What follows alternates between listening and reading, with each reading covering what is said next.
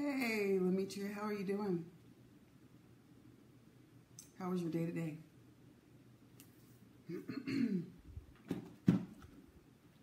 Hey, everybody, how was your day today? I pray your day was good. How you doing? How you doing? How you doing? Hey, sister, how you doing? Good, good, good, good, good. That's what we like to hear. Hey, sister, how you doing? How was your day today? Hey, Mama Joyce, how are you doing today? How was your day? I don't even care. It was okay. It was good.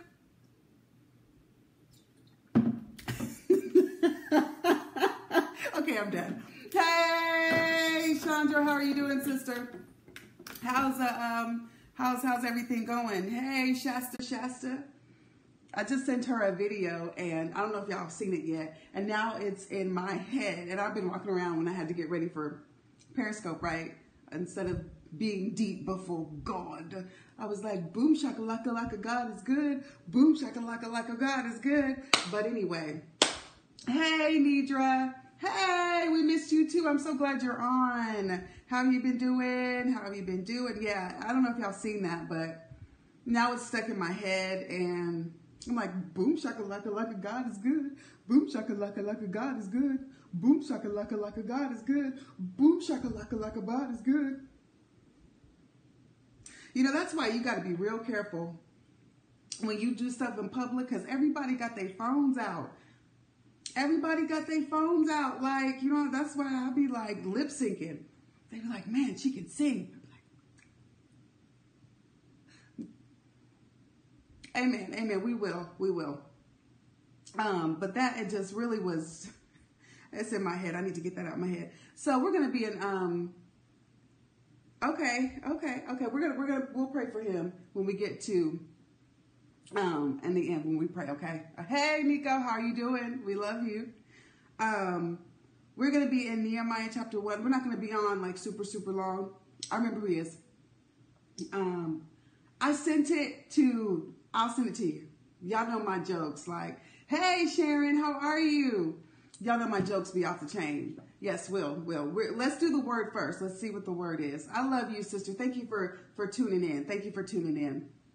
And sifting through all of our antics.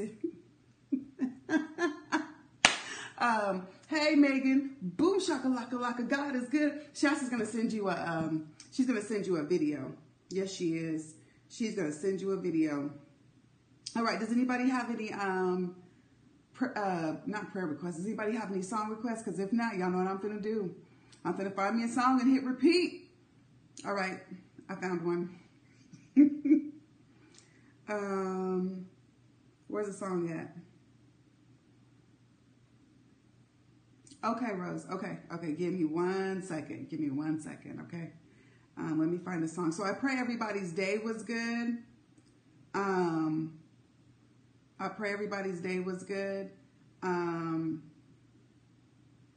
so today we're going to be in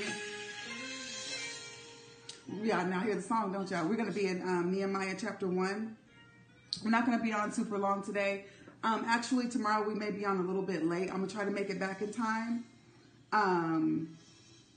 But I may not make it back in time because of on time by 7 o'clock because of traffic.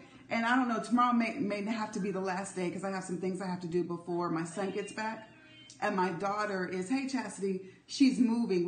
She's got to buy furniture and stuff to move into her apartment. So I got a lot of kind of stuff I got to do. But we'll be on tomorrow. So I think tomorrow we're going to do dreams. So if you have a dream, go ahead and send it. If not, then we'll just do the regular. I pray you had a good day, Chastity. We're going to go ahead and pray for Nico. Even though, Rose, I know that you have been laying hands on him and praying for him. Amen. Amen. So we're not going to pray anything different. All right. We love you, sister. We're not praying anything different than what the Lord has led you to pray. We're just agreeing with you. Amen. Amen. So, Father, in the name of Jesus, we thank you for this young man, Nico. We thank you, God, for him even being in Rosa's house. We lift him up before you, Father, and we just thank you that this is going to be a good 4 weeks or 6 weeks, however long he's in this house. We thank you, God, for mighty God encounters the whole time that he is in London. We thank you, God, that he shall crash into you everywhere he turns, that he shall find the Lord on every street corner. He shall find the Lord in every class, every question that Nico has before you. We thank you, God, that you yourself will answer Nico.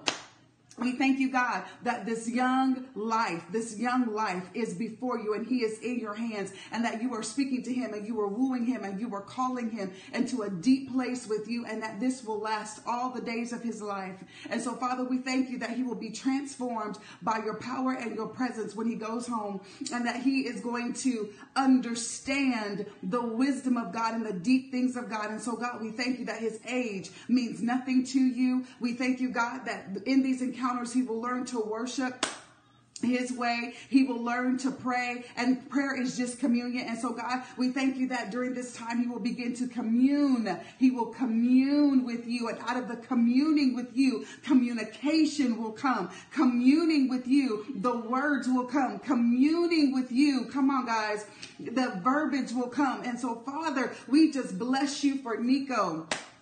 And for every young boy from the ages of 12 to 17, we just thank you, God, for these lives. We thank you that our sons and our nephews and our grandchildren are crashing into you, Father. We thank you that everywhere they turn, they see the Lord. They are confronted with the things of God. May their appetite not be turned towards the things of the world, but may their appetites be turned towards the things of heaven. Give them an appetite, God, for you. We're praying for our sons. We're praying for our boys. We're praying for our community in the name of Jesus. Let boys, young men find the Lord at a young age. May the wooing of God outweigh and outlast the wooing of the streets, the wooing of gangs, the wooing of drugs, the wooing of sex, Father. But may the holiness and the wonderfulness and the glory of you encapsulate these boys, encapsulate these young men at a young age. And so, Father, that's what we pray over Nico and every young life that is on this scope and represented on the scope tonight. In the name of Jesus. In the name of Jesus. Hallelujah. So we love you, Nico. We love you, and good night. Have a good day tomorrow. Amen. Amen. So we're going to be in Nehemiah chapter 1. Let me know when you get there. Hey, sister. How have you been doing? Hey, DJ. How you been? We were waiting on you, DJ. We were talking about you. I'm just playing. Yeah, so let me know when you get to Nehemiah chapter 1.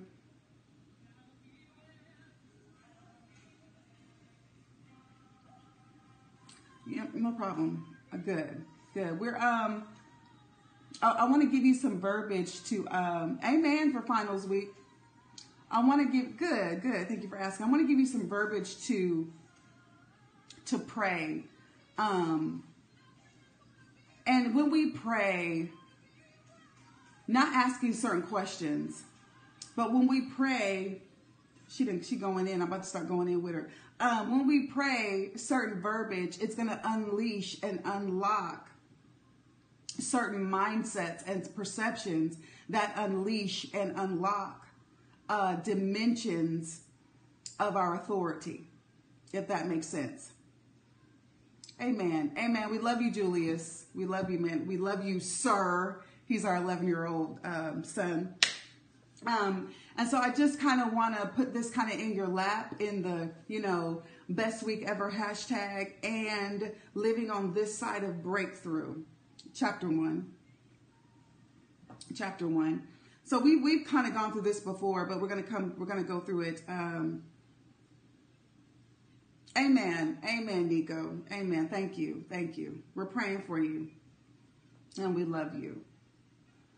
All right, so Nehemiah chapter 1, we're introduced to Nehemiah. He's the cupbearer.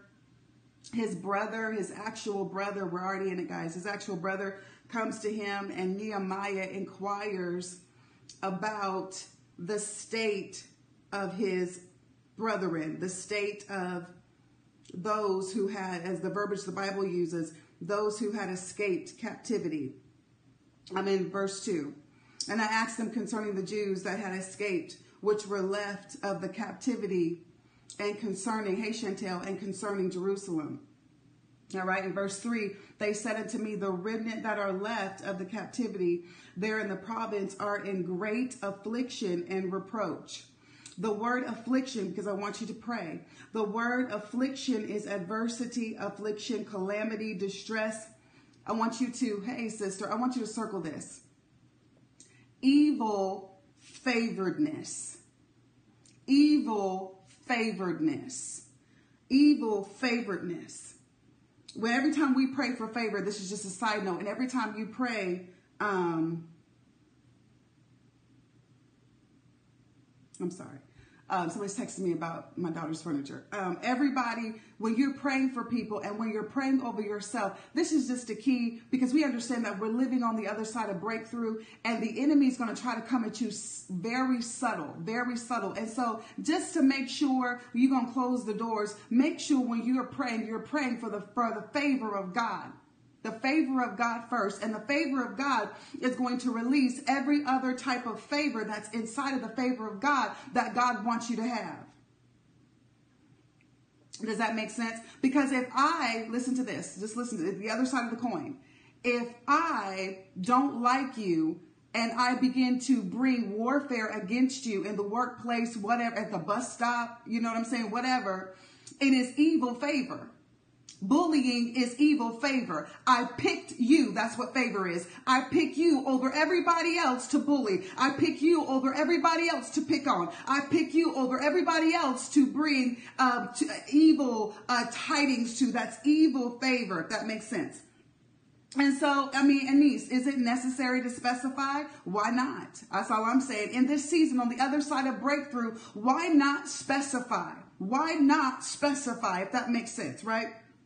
And so evil favoredness, great grief, heaviness, ill favor, mischievousness, misery, noisome, sore, sorrow, wretchedness.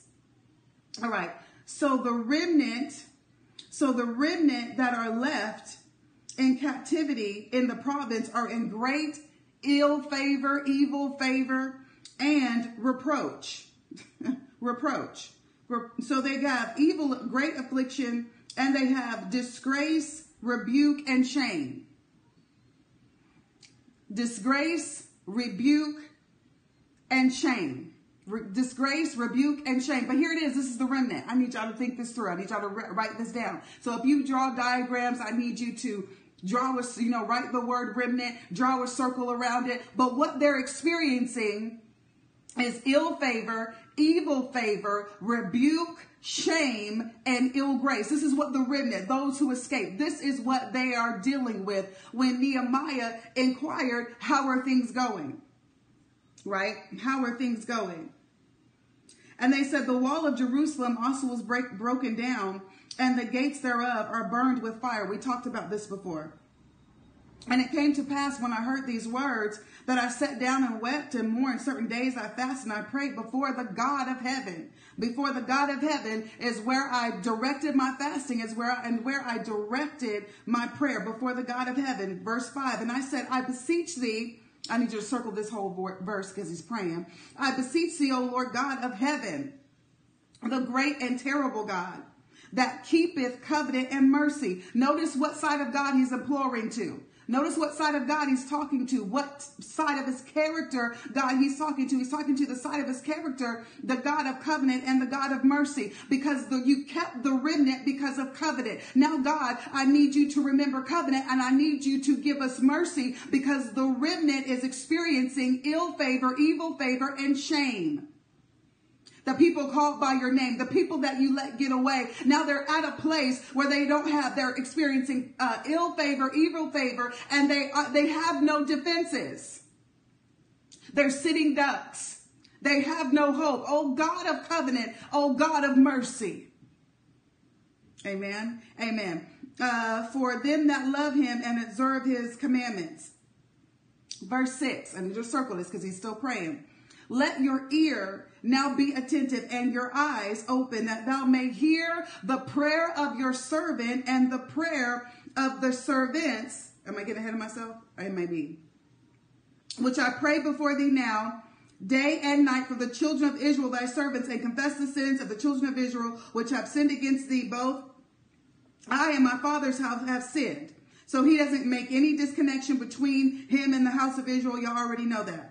And then verse 7, he talks about what they've done, that they have not kept the statutes. They have not kept the judgment. They have not done what Moses told them that God told the people of Israel that they were supposed to do. We ain't did none of that. Verse 8, remember, I beseech thee, the word that thou commandest thy servant Moses, saying, if you transgress, I will scatter you abroad among the nations. I need you to circle that. If you transgress, I will scatter you. I need you to circle the word scatter. I need you to circle the word scatter. Verse 9, I need you to circle it. But if you turn unto me, this is God speaking. He's saying to him, remember that you said, verse 9, but if you turn unto me, keep my commandments, do my commandments, turn to me, keep my commandments, and do my commandments, though there were you cast out unto the uttermost part of the heaven, yet will I gather you from hence, and will bring you into the place that I have chosen to set my name there. I've chosen to set my name there. I'm going to bring you from all the uttermost parts that you've been scattered, O remnant. This is what God said. And Nehemiah is reminding him because Nehemiah wants mercy. So he's praying into the mercy side of the character of God. So he's saying, Jehovah, O merciful one. There's probably a Hebrew name for merciful God. I don't know it. And so he's saying, oh God, we know you to be merciful. And this is what you said, that if we would turn to you, if we would remember your commandment, and if we would do them, if we would keep them and do them, you said that you would take us from the place that we've been scattered, and you will bring them to the place that I put my name on. If my people who are called by my name, and I'll bring you to a place that I've put my name on. If that makes sense.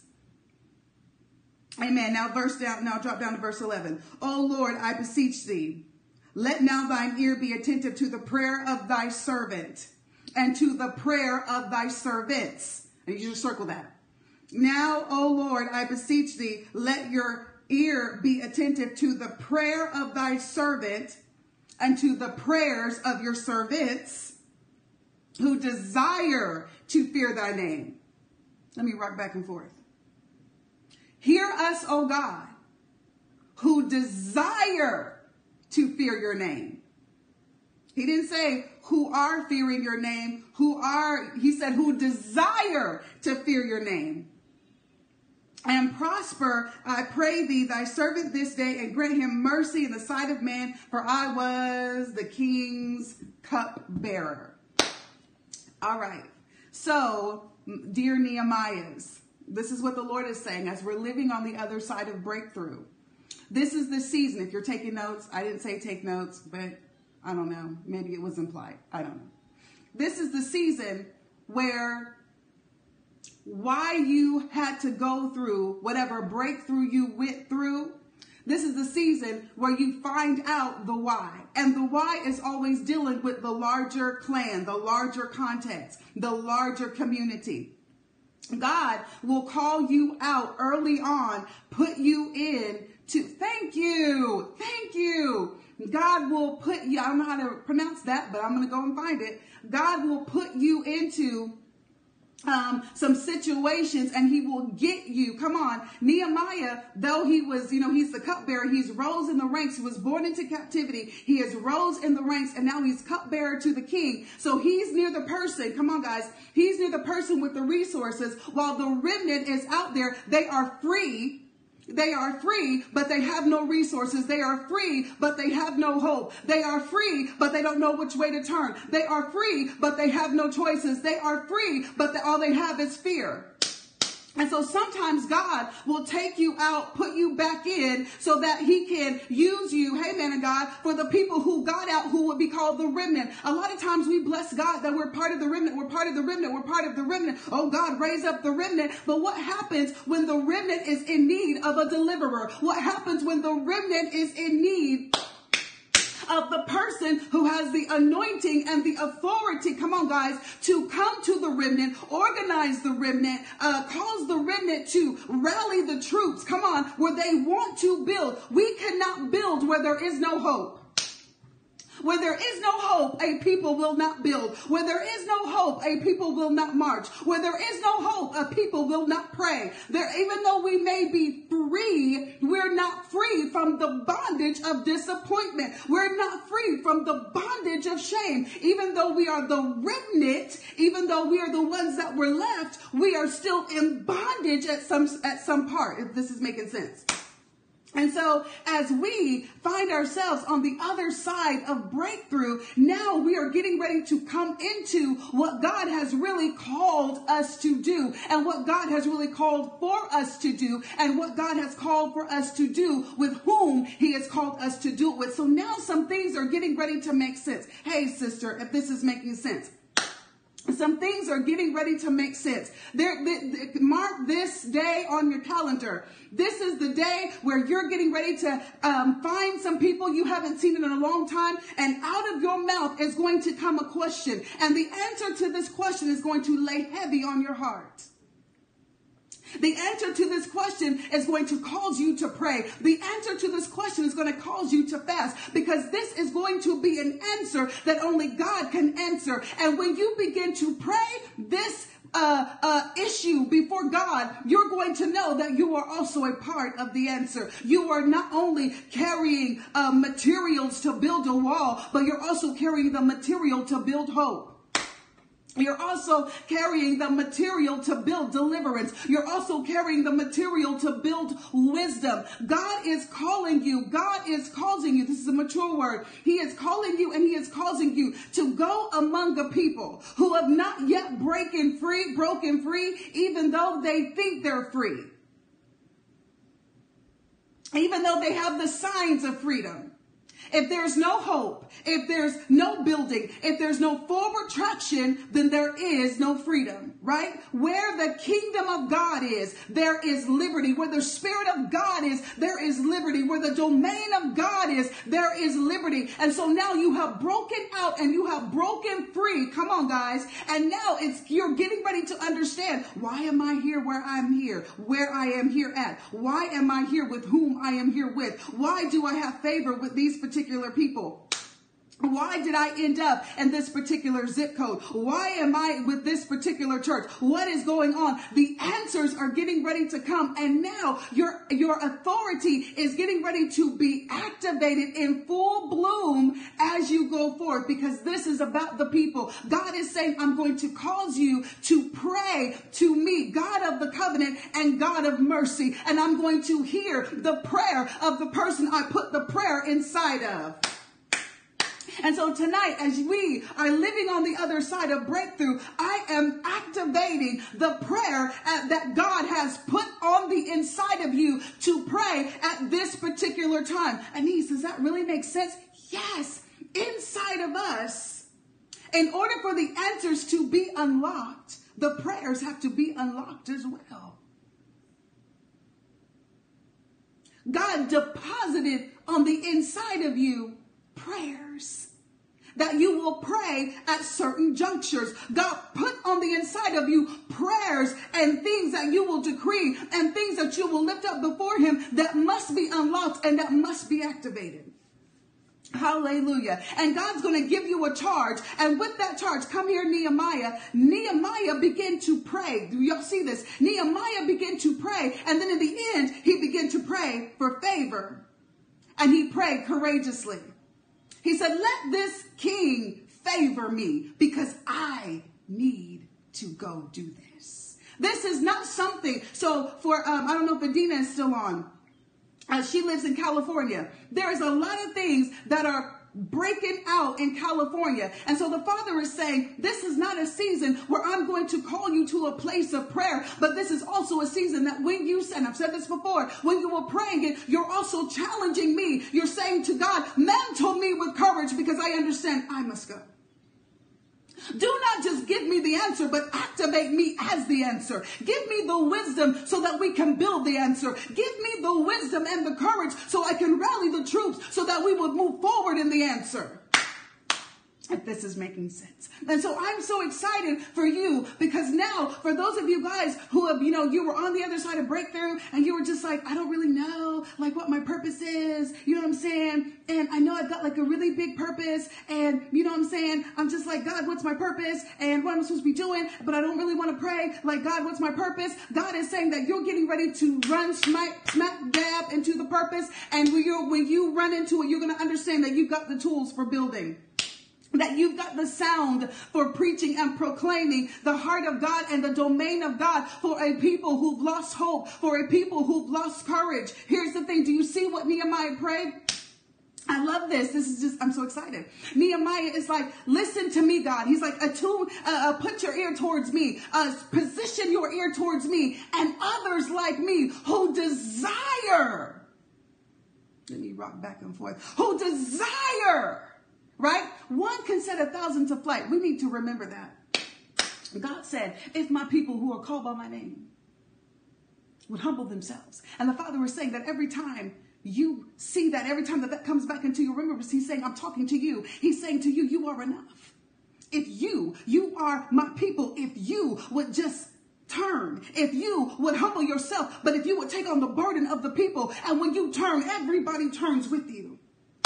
When you humble yourself, everybody humbles themselves with you. When you cry out, everybody cries out, because one can set 1,000 to flight and two can set 10,000 to flight. And so the Father is saying we need to stop looking for numbers. God is saying we need to quit looking for big numbers. God is saying we don't need a big group. God is saying I know one man, Nehemiah, come on, one man begin to rally the troops. One man begin to encourage the troops. One man begin to get the building moving. And God is saying, so it is for you. And so the Father is saying, he's cautioning us tonight. If you hear the bell of caution, he's saying you're getting ready to run into your purpose. You're getting ready to understand why I took you out and brought you back in and took you out. You're getting ready to understand why you were born into a family of shame. Come here, Nehemiah. He was born into a people. The Bible says that was the remnant was experiencing shame. He's a part of that people. Even though he may be the king's cupbearer, he bears their lineage. He bears their lineage. And so here's the thing. You may have understood. I've been asking, why this? Why didn't I have another start? Why did it have to go this way? Why did these people have to be? And the Father is saying, you don't understand, but you're getting ready to understand. And when you understand, this affliction that these people have is going to cause you to afflict your soul in the place of prayer and fasting. And it's getting ready to unlock the right prayer at the right time to unleash the sound of dominion and kingdom. And you're getting ready to push a people. I know sometimes we look at ourselves and we think, oh, like little old me, I'm just going to write my book. I'm going to run my business. I'm going to lead people to Jesus. And God is saying, oh no, over you. You don't understand that when the people read the words on the pages of your book, they're going to build. You don't understand that when people come in contact with your business, they're getting ready to build. You don't understand that you have on you the sound of Nehemiah and the sound of Esther. You don't understand. Come here, Esther. Esther, she said 3 days, everybody 3 days. She said 3 days, everybody did 3 days. Everybody fasted. Come on. And so everybody, she rallied the troops. They were down. They were like, oh my gosh, here it is. We finna weep. And Mordecai's like, look, Esther, you're the one. You're the one. And so she said, okay, if I'm the one, then we're all going. If I'm the one, we're getting ready to rally the troops. And so just don't think it not strange that when you open your mouth, people hear the command to fast. When you open your mouth, you're calling it's a clarion call for people to prayer. You're getting ready to see changes in your region because you're getting ready to hear the sound of prayer unlocked. You're getting ready to see the sound of prayer unveiled. Hallelujah. And so I know we've only been on like 30 minutes and I'm so super excited. But tonight I just want to unlock that sound of the prayer that God put on the inside of you for a time such as this. If God is an all-knowing God, then we have to understand if he put on the inside of us everything that we would ever need, then he put on the inside of us every prayer that we would ever pray. Inside of you already is every prayer that you will ever pray. He deposited it. Annice, is that scriptural? I don't know how I ought to pray. We don't know why do some things bother you that don't bother me? Why do some things bother me that don't bother you? Because he's loaded us. He's loaded us. And one of the benefits that he's loaded us with is prayers that he is ready to release the solution to. Prayers that unlock him. Prayers that unlock, if this is making sense. Hallelujah. And so, Father, in the name of Jesus, I just bless you tonight. I thank you, God, for every Nehemiah, for every Esther. I thank you, God, for every person who has on them the igniting power, the people who are holding the stick of dynamite and the match. I thank you, God, that this is a season on this side of breakthrough where they will hold the dynamite, Father, and you will strike the match. I thank you, Father, that you are causing people to run smack dab into your heart. I'm not going to pray for your purpose because God is going to unveil and reveal the purpose to you in this season, for this season. And so, Father, I thank you that anything that would try to disrupt, anything that would try to come against, anything that would try to hinder the courage for us to pray, anything that would cause us to not pray or to overlook what we're supposed to be looking upon in the place of prayer, in the place of fasting. Thank you, Father, that you give your people, you give us an eye to see, and that when we pray, we are not praying separated from a people, but we lump ourselves in the group. We say, oh God, forgive us, for we have sinned against you. We have not kept your statutes. Oh God, my house and my Father's house has sinned against you. Hallelujah. And so, God, thank you that in this season, there will not be a struggle to pray. I bind in the name of Jesus and with the blood of Jesus, the struggle for the words to come out. I thank you that the muzzle is off of the intercessor. I thank you that the muzzle is off of the builder. I thank you that the muzzle is off of the governor. That's what Nehemiah was. He was intercessor. Come on, guys. He was builder and he was governor. And so, Father, we thank you for every cupbearer. We thank you, God, for every position where it looks like we are subpar, God, even though that's a position in terms of everybody else. But God, we're in a position that is beneath, or we're positioned around people who don't necessarily like us. Thank you, God, that this is the season of unleashing and unveiling. And we're getting ready to see that the people around us that don't like us, the people around us that don't necessarily understand us, they're getting ready to favor us as we begin to unlock the sound of the domain of God in the earth. Gone is the day where we just pray, thine kingdom come, thine will be done. But in this season, when we decree and we declare it, wisdom comes. And so when we say thine kingdom come, thine will be done, it will look and it will feel like a certain type of positioning and sentencing. It will be a particular sentence. And inside of that sentence, and that you guys understand that when we speak, even though you cannot hear it, there is an echo. Every time words are speaking, because of vibration, right, there is an echo. If I didn't have, furniture in here, you will be able to hear the echo a little bit better. But because there's something in here that is soundproofing the air, you cannot hear the echo as much, but it doesn't mean that the echo is not there. And so what does that mean? It means inside of words, there is an echo behind it. And so when Shasta begins to release, come on, guys.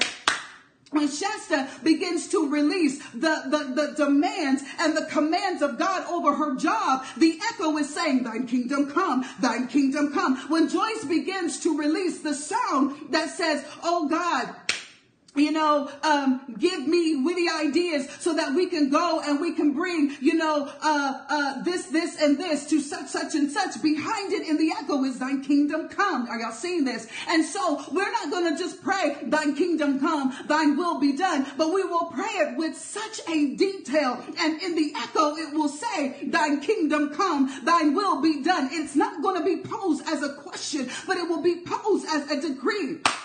It will be posed as a command. And so when we say a thing, the details, when we decree a thing, it's going to be, the echo is going to say, the kingdom is coming, the will is being done. The kingdom is coming, the will is being done. When we decide a thing, which is decree a thing, the Bible says that it will be established. And so the Bible says, I've given you the keys to the kingdom. Whatsoever you bind and whatsoever you loose shall be bound and loose. And so when Joyce says something, behind it, the establishment of the word. The establishment of the decree is saying, this is kingdom. This is kingdom. This is the will of God. This is the kingdom of God. And this is the will of God. And so gone is the day where we say, oh God, let your kingdom come and let your will be done, because we don't understand what it is. God is going to cause you to pray. He's going to cause you to open your mouth, and he's going to cause the sound that he deposited to come out. And it's going to activate, and it's going to be very detailed, and it's going to come with it wisdom. Here's the thing. Nehemiah was the cupbearer. Nehemiah was smart. Nehemiah knew things, but he didn't necessarily know how to build a wall. Nehemiah was smart. Nehemiah was cool. Nehemiah was the cupbearer, but he didn't necessarily know how to rally the troops. And so when he prayed, oh God, favor me with the king, everything that is attached to the king, everything that's attached to the king's region, I needed to favor me. Y'all see that? Y'all see that? And so here it is. When we pray something, the wisdom is getting ready to mantle you. The knowledge is getting ready to mantle you. And so a lot of times we shrink back from praying something because we don't feel like we're qualified. What qualified Nehemiah to build a wall? Surely it was because he had an engineering degree. What qualified him to stand up against the elders of Israel when they weren't doing right? Surely it was because he was in exile with them. Surely it was because, right? No, he was the cupbearer. What qualified him? How did he know when he first came up to the wall not to talk to anybody, just to walk around and observe it? As to not draw attention to himself so he could survey what was really going on. How did he know what to lay out before God when Tobiah and Sanballat, hey sister, came against him? He was the cupbearer. He was the cupbearer. Yes, mama, fellowship with the Father. But we have to understand this, that we're getting ready to come into what your name, a word, means to God. Your purpose before him. Yep. And so when we pray these things, these prayers unlocked, when you find yourself weeping, isn't that what the Bible said? His brother, they told him what happened. He began to weep. This is a season where you're going to find yourself weeping and you're not going to know why. You're going to look at something on Facebook and you're just going to begin to weep. And if the weeping begins, you're going to hear the sound of the lock turning. The weeping is going to wet the locks. The weeping is going to be oil on the locks. This is going to be a season where you go into the workplace and you hear some stories and you begin to weep. You just begin to weep and you just begin, and it causes you to begin to fast, and it causes you to begin to ask a certain set of questions that you've never asked before. This is the season. Yes, this is the season. This is the season. And so, Father, I thank you for this place. I thank you for this purposeful place on this side of breakthrough. On this side of breakthrough, hey. I thank you, Father, that the sound, here's the thing, not only when we're saying I'm weeping, amen. But now it's time to, with that weeping, to understand that the weeping is a type of prayer. And to press into it with fasting, and to press into it with our questions, as Nehemiah did. When we see ourselves praying generationally, when we see ourselves praying regionally, now we know that we're tapping into the vein of God. We're tapping into the purposes of God. And whatever God is releasing upon you, whatever God is laying upon you to do, he's putting on you the weight of glory. Not just to pray, but to do the work. So this is a season where we will pray, but we will do the work. Amen to God. You will build a wall. You will build a wall. You will bring a people deliverance. You will. Come on, Esther. You will risk your life. Come on, Esther. You will risk your everything. Come on, Esther. This is the season where you will ransom it. You will ransom your life. for the purposes of God. Hallelujah. Hallelujah. And so, Father, I just thank you for these, your builders. Yeah, for these, your builders. I thank you, Father, for where they've been. And even though their beginning may have been small and people may think small things about them, that they've got such a great, huge, mighty mandate. And they're more than well able to rise to the occasion and do the work. And so, Father, yes, for every person that's saying yes, for every person that's like, yeah, for every person that's like, let's do this, for every person that's like, okay, God, I understand it's not about me anymore. It's not about my business. It's not about my family. It's not about me, but it's all about you. And as you begin to give them the heartbeat of Jesus, and they are moved. The Bible says that Jesus was moved with compassion and he did something. And Jesus was moved with compassion. Jesus was always doing something. Jesus was never distanced from what was going on. He went amongst the people and he did something. And so, Father, I thank you that is inside of your people. And I thank you that that's activated. I thank you that the compassion to move, the compassion to build, the compassion. Hallelujah. I thank you, Father, that this is a season where in every state walls are getting ready to be built. In every region, in every school, walls are getting ready to be built. In every country, walls are getting ready to be built because you are calling the Nehemiahs, you are calling the Esthers. And this is the season. I thank you, Father, that we have ransomed our life. We've ransomed our life for the kingdom, for the glory, for you, for your name's sake. And so right now in your presence, all 24 of us, we let it all go. We let go of every thought of inadequacy. We let go of every thought of not having enough. We let go of every thought of I'm small, my name is small, my situation is small, I ain't got it. We let that go in your presence. That will not be an idol. Did y'all catch that? When I sacrifice the will of God for me, it becomes an idol. When I say, God, I won't go because blah, blah, blah, the blah, blah, blah becomes an idol because you exalted the blah, blah, blah over God. This is not going to be a season of idols.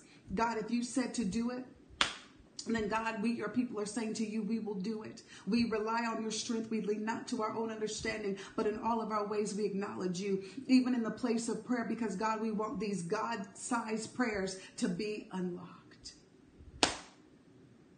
There are no idols. We do not exalt ourselves. We do not look at ourselves over looking at you. We do not hear ourselves over hearing you. We will not exalt idols of self, of precepts. We will not be talked out of. And so even if, you call your mama and you tell her what you're getting ready to do and your mama says you can't do it. And if you don't do it because your mama said you can't do it, then you just put your mom in the place of God. You will not exalt people and the voice of people over the voice of God, not this season. And so, Father, I thank you for mantling these your people to do big-sized, king-sized work.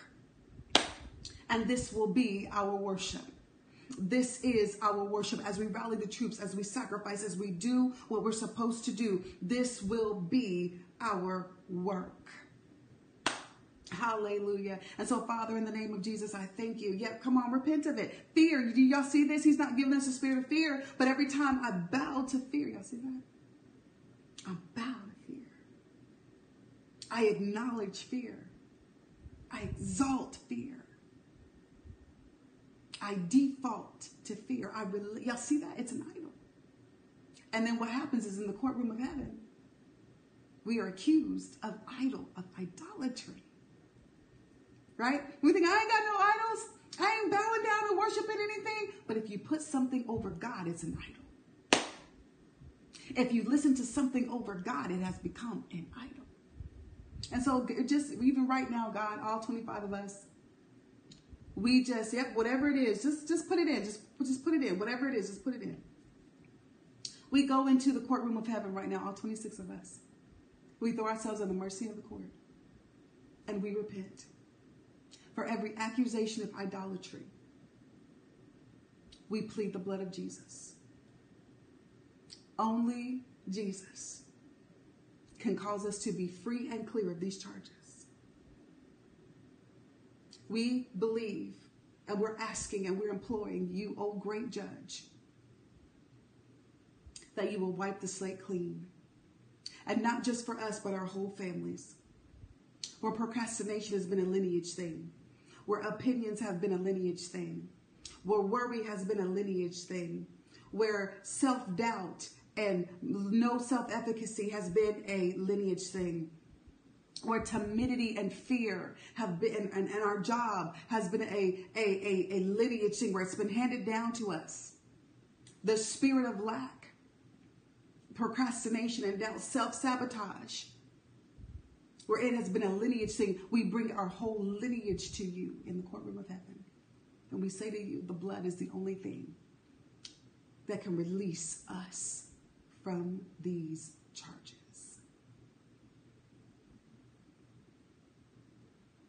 We want to do your will, oh God. Food issues. We want to do your will. And really, it's not necessarily food issues, women of God. It's comfort. It's fear.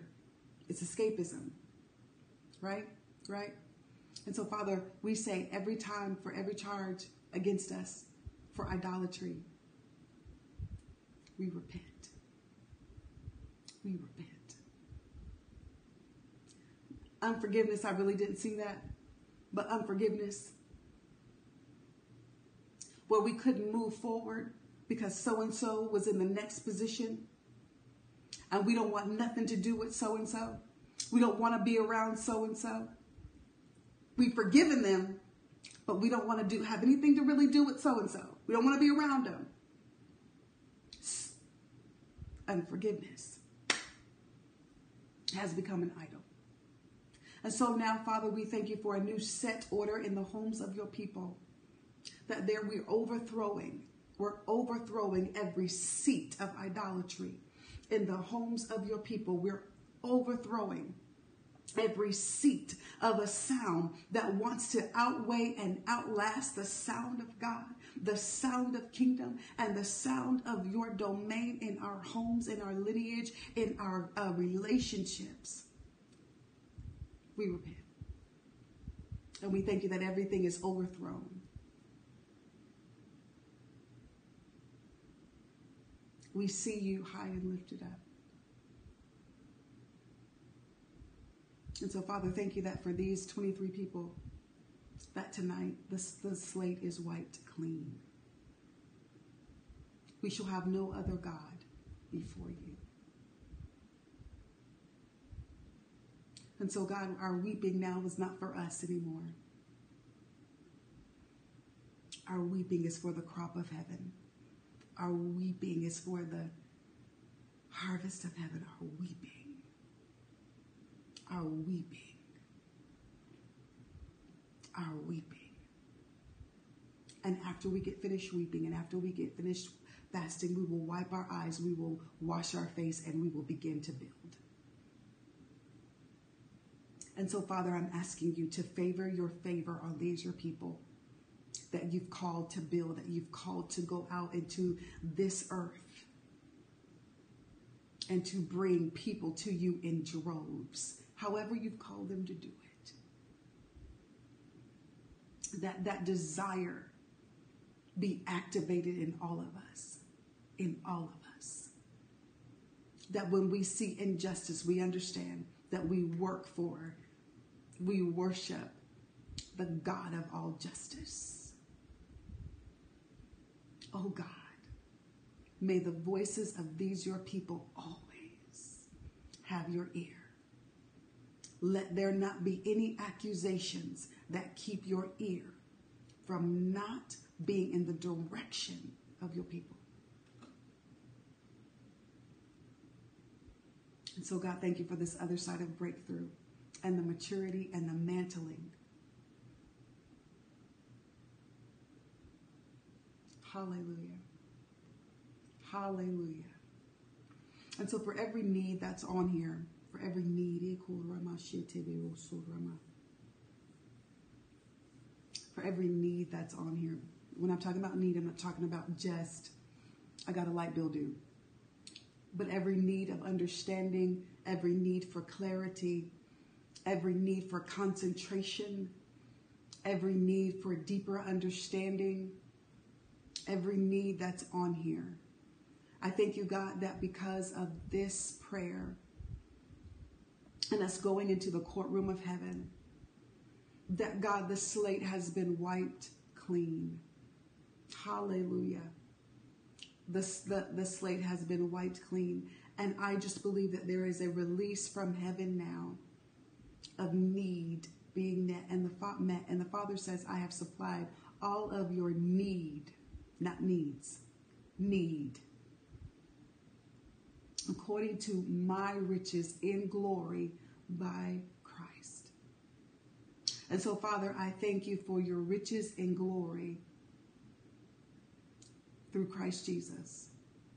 I thank you, God, that these your people through Christ Jesus are accessing your riches and glory that supplies their need.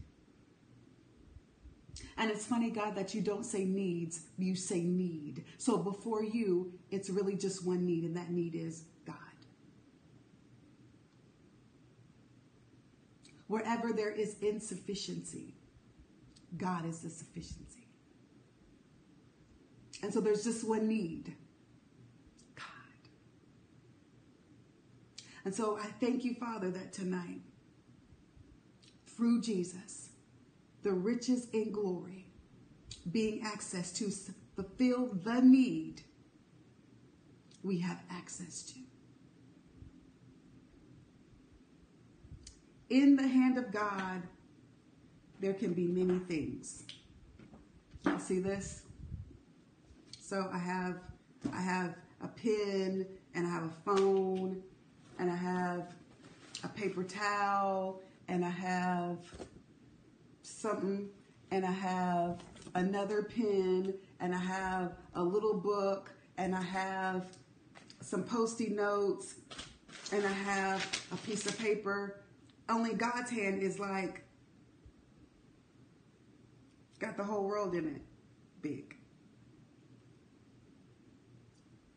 I will supply all of your need according to my riches in glory by Christ Jesus. Because of Jesus, I have access to the riches in glory that will supply my need, which I understand God has. So I have one need, and that is God.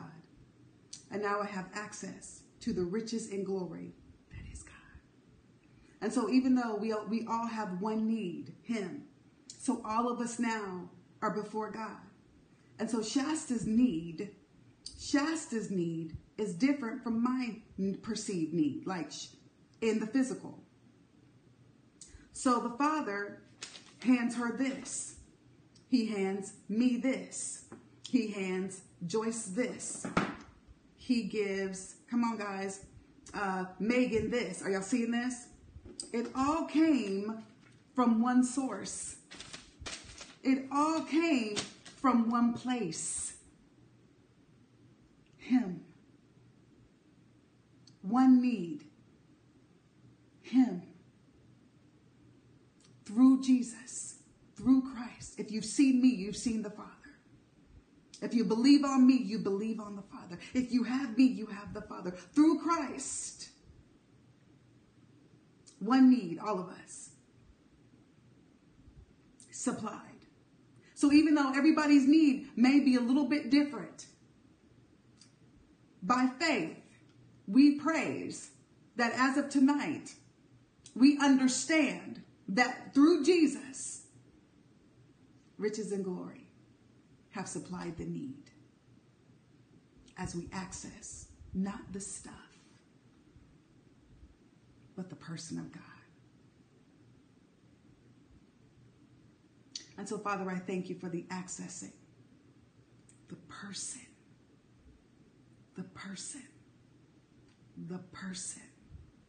of the Father.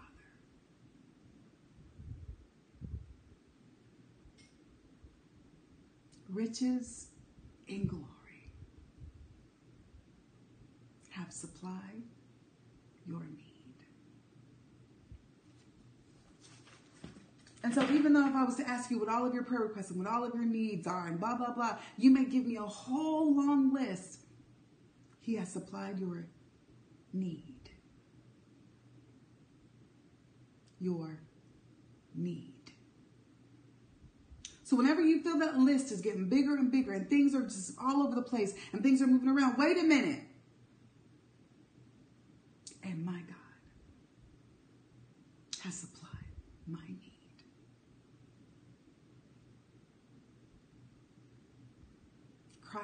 Through Christ, I have access to riches and glory. And the riches and glory is Him. It's Him. It's Him. It's Him. When I have Him, I have the wisdom. When I have Him, I have the strategy. When I have Him, I have the favor.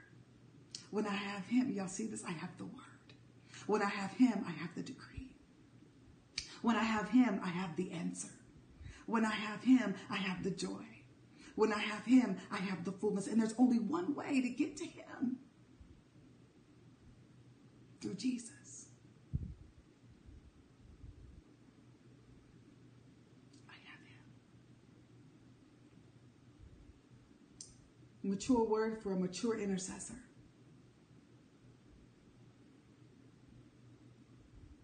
My need is God. My need is supplied in who He is. So we talked about on Monday, your view of God. Your view of God. Your view of God. I never need stuff over Him. He's got all my stuff.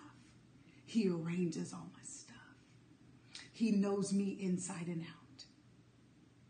So the more I get Him, the more I get Him, the more I get it.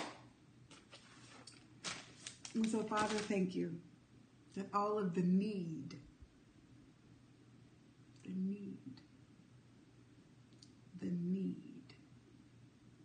is supplied.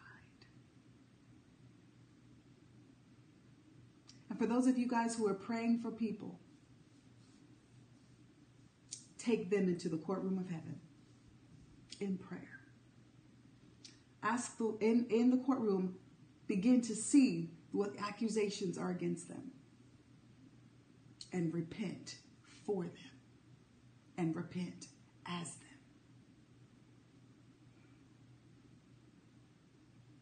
All of your need has been supplied.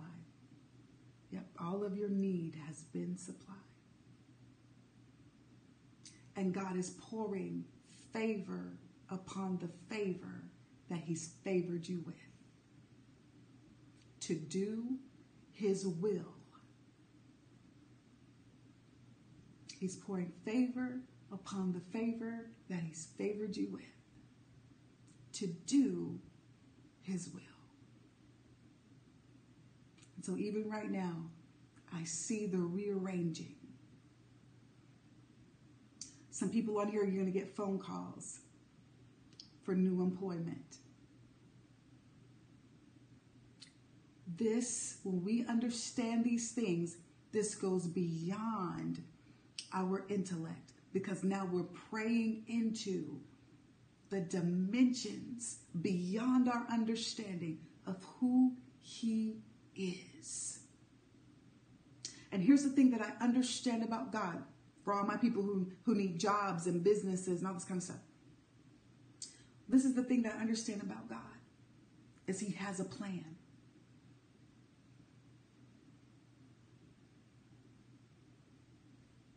God is never without a plan.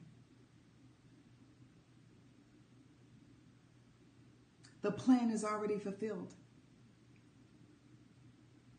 And so if I would just take a minute and I would begin to deal with the plan, the rearranging that doesn't make sense, favor is getting ready to hit my life, because it's not about me, it's about Him. I understand I'm a part of your plan. Begin to pray like that. We talked about this last week. Begin to move like that with him. I understand I am a part of your plan. God, release your plan. I understand that where you would have me to be employed, it's a part of your plan. Pour me into your plan. Pour me into your plan. And give me wisdom. Give me wisdom to maneuver. Give me wisdom to understand your plan.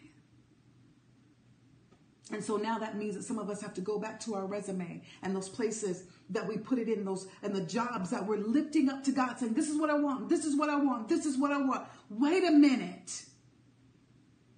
Is this what you want? Is this the plan? Is this the plan? Is this it?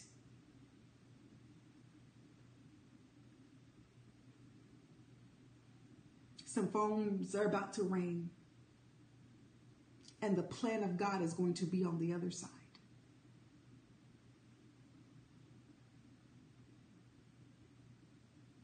God is never without a plan, and you are never without direction. This is a mature word. Please, I don't know what to do. I don't know what to do. I don't know what to do. Then I'm going to pray into a righteous man's steps are ordered by the Lord. And so I'm going to pray into and praise into the ordering or the numbering. 1, 2, 3, 4, 5, 6, 7, 2, 4, 6, 8, 10, 12. Numbering has an order. I'm going to pray into the order of my footsteps, which is the providential will of God, not my will, not my ordering, not my numbering. Y'all see how this is not like, God, what's your plan? What's your plan? No, God, your plan. God, your plan. God, your plan. God, your plan. I'm only praying for the place I'm supposed to be. I only want to be in the place I'm supposed to be to do your will. I only want to be among the people that you want to reach in this season. That's it. The plan. Y'all see, this is a mature thing. This is a mature thing. And so that's when, are y'all seeing this?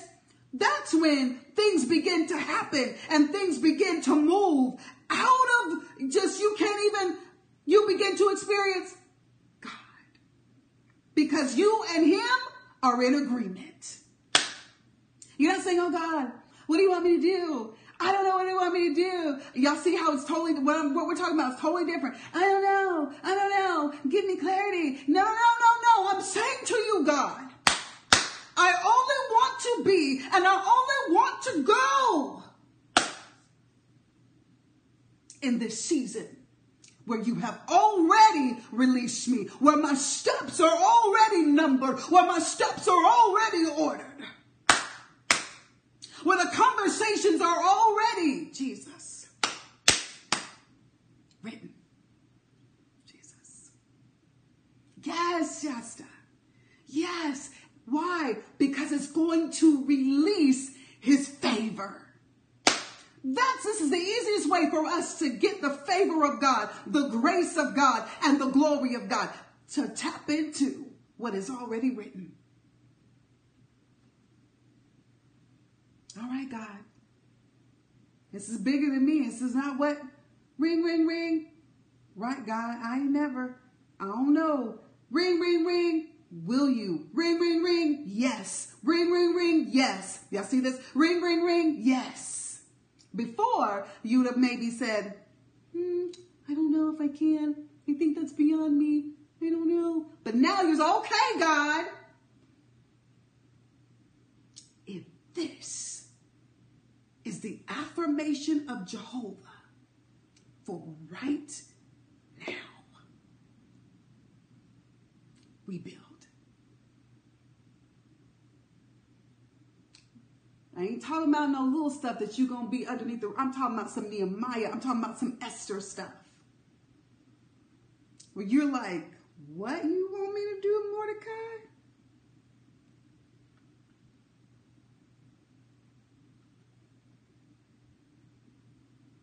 Jesus. Is this making sense? So it's not that confused. I don't know. I don't know. What are you doing? No. Providential will of God. I'm a girl with no parents. I'm the only Hebrew chick in the harem. I'm the only Hebrew chick in the bunch. And you want me to do what? Okay, cool. I'll do that. I'm chosen. I picked. Life is good. Now you want me to do what? You want me to basically, I could die? Oh no. All right, God. If this is what you want, if this is where we're at,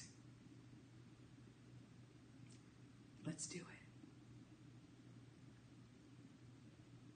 Some of you guys, I'm hearing the Lord say, the phone hasn't rung for a job because he's up here and you're down here. And he's saying, I will not, I cannot, I must not.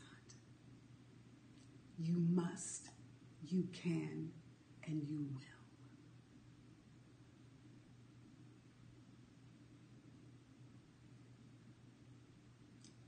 We are not in agreement. My glory has moved and you're not moving with me. I know that this was cool for the last 5 years, but I moved. You're calling on me and I hear you. You're fasting and I see you. You're worshiping, I get it. But I am God, not you. And I cannot and I will not bend.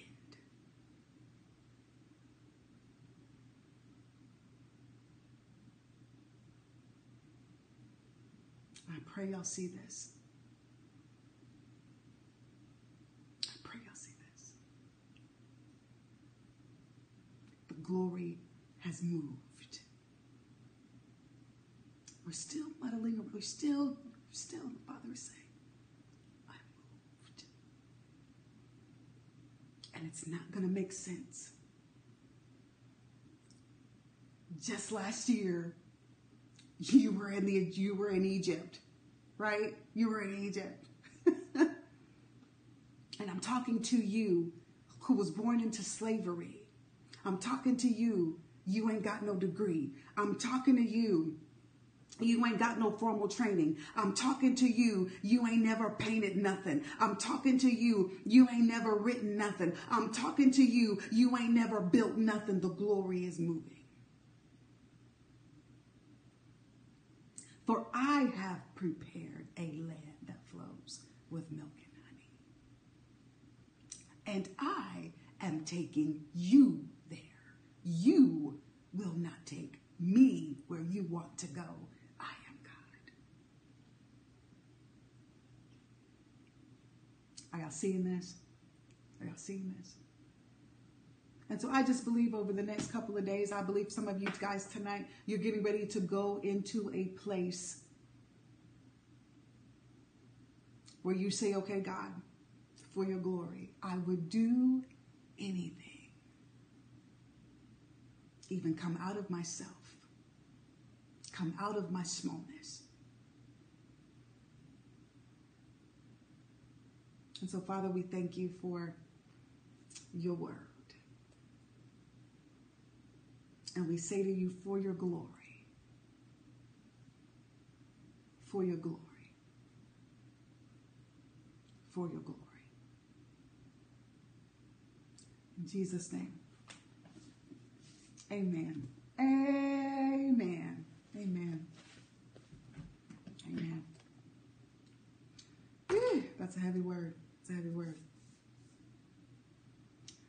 Whew, amen. Yep, for your glory, for your glory, for your glory, for your glory, for your glory, for your glory, for your glory. If you take communion, when I get off of here, I'm taking communion. for your glory. For your glory. It doesn't have to make sense to me. You don't have to dumb it down for me, God. You ain't got to wait on me. I'm packing my tent. I see the glory. I see the glory moving. I'm packing my tent. What do you want me to do? Cool. I'm packing my tent. I'm going with the glory. Who am I supposed to be among? What am I supposed to be doing? That's where I want to be for your glory. I don't want to be behind you. I don't want to be ahead of you. I don't want to be on top of you. I don't want to be under you. I want to be in you for your glory. For your glory, for your glory. For your glory. So some things are getting ready to land in your lap. And it's going to be bigger than you. It has to be bigger than you because this is a God thing. It's got to be bigger than you. It's got to stretch you. It's got to make you lean. Because I can't do this by myself. I say that every day, all day. Before I get on Periscope, I say to God, I can't do this by myself. I have no idea what I'm doing. I have no idea how I should pray. I have no idea. I have no idea. But if this is what you want, if this is what I gotta lean because y'all are bigger than just my one life. Your life is bigger than just my one. Your lineage is bigger than just my one life. Your children, your calling, your purpose, your mandate. God, I don't know what I'm doing. Because God, I don't want to play with your people.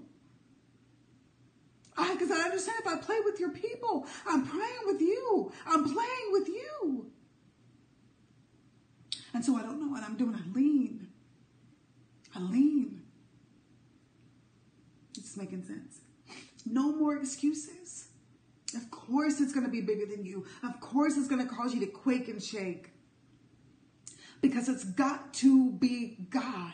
And if it's not God, I don't want to do it. If it's something that I can do on my own, if it's something that I can contrive, if it's something that I can make up, I don't want to do it because it ain't God. If this is making sense. Jesus, I didn't mean to ugly cry. Right? Write the books and do this and do that. And it's like, God,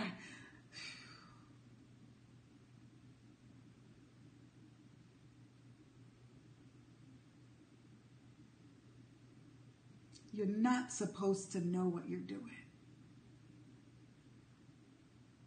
David always inquired of the Lord. He was known as a man of war. And he always inquired of the Lord. Why? I don't know what I'm doing.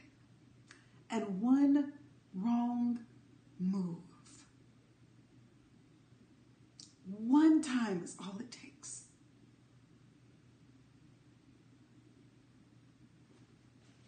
Amen. Amen. Amen. So I love you guys.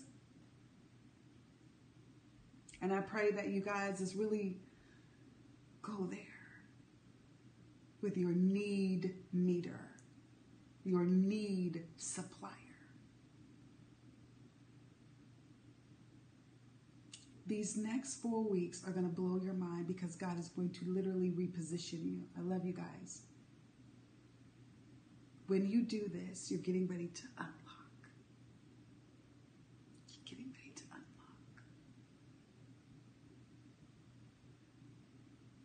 Hallelujah. All right, so I love you guys. We'll be on tomorrow. I may be a little bit later, but we'll be on. I'm going to try to make it back by 7. So sing your dreams. I love you guys. I love you guys. Good night.